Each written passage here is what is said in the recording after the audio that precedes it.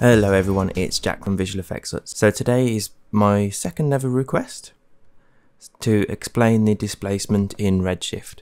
I've kind of not been doing as much tutorials on Redshift just because I've kind of moved away from it a bit as well, just because I've been trying to get like super photorealistic renders and I've been quite struggling because you get a plastic look on like highlights that I'm kind of struggling to get rid of. But if anybody's got any tips, then definitely drop them in the comments. Kind of like Redshift look because it's pretty exclusive. Let's just set up this texture quickly.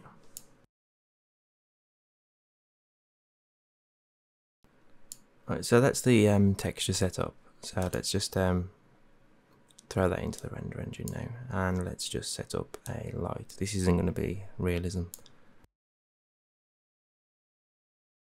So for anybody interested, it's the new red gravel texture. So looking through the viewport, it looks rubbish obviously, so we need to add the Redshift object tag. And then we go to geometry, override and displacement. I know this is obviously early stages, but you can tell this plastic look thing that's going on here now.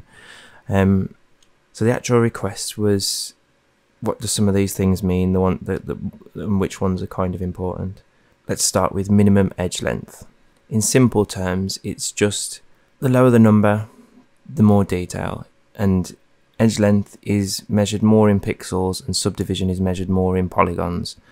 What I'd say that this is useful for, which might put in more context, is if you're far away from the scene,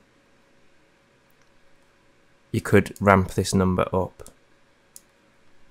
set a keyframe, and then as you get closer in and you want to see more detail, lower this number.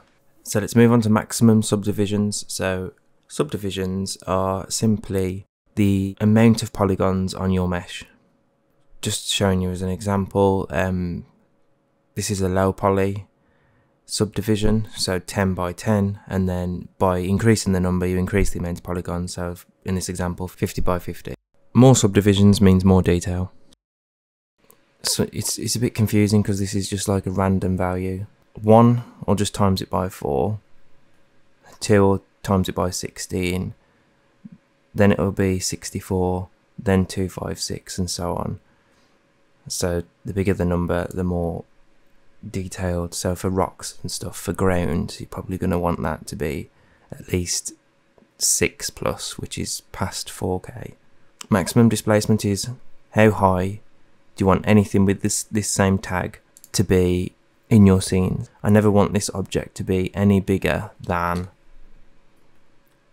150 centimeters tall.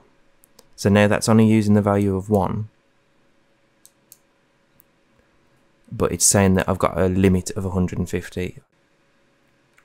So now you can see it's kind of bumping up that map. Let's just move the light up a little bit so we get just a little bit more representation of what the texture actually is. It's a bit dark. So this one's going to be a hard one to demonstrate. Limit out of frustum tessellation. So just change the wording. It's a shame you actually can't. This just pretty much means if it's not in the camera, it's not going to tessellate or displace as much, saving render times and stuff like that. We have to turn it on. Again, we have the same concept as this, max and out of tessellation factor. So if we have 0, if we set that to 0, it's not doing any optimization at all. And then the higher that we make this number, as soon as we're out of shot, it's going to start kicking in. To show that it's working, we've set that to a 10. We can come out of this and it does a render within 239. If we turn this off and reduce it down to 0, slightly longer render times. Not massive because there's only one texture, but that can start adding up as well. So that's all that means. Let's see these the edge length and subdivision in action.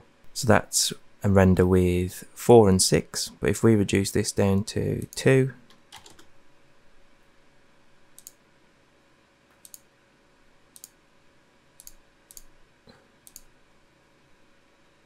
we can see more tessellation. Let's reduce that down.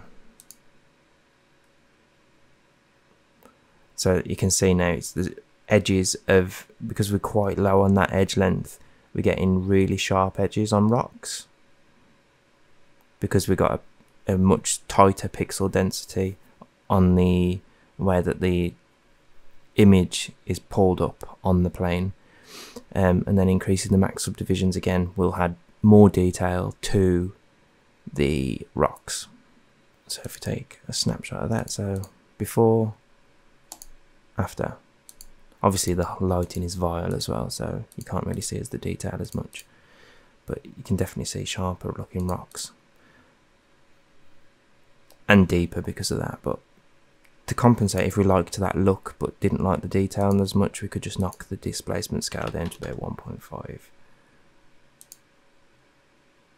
and get a more balanced look. So it's kind of between that one and that one. Looks quite nice.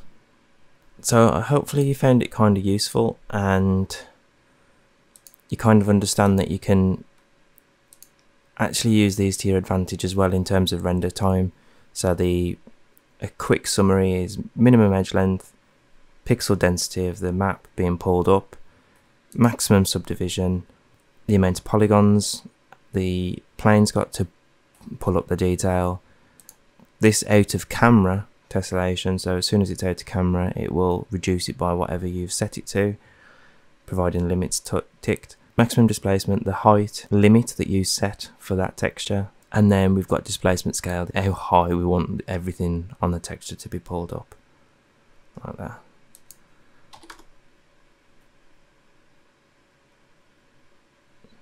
Enable auto bump mapping.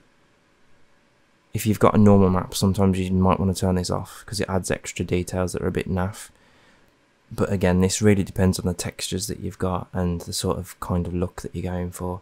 If you're going for like a cartoon, that might be nice, but most Redshift scenes, I think I tend to keep it on.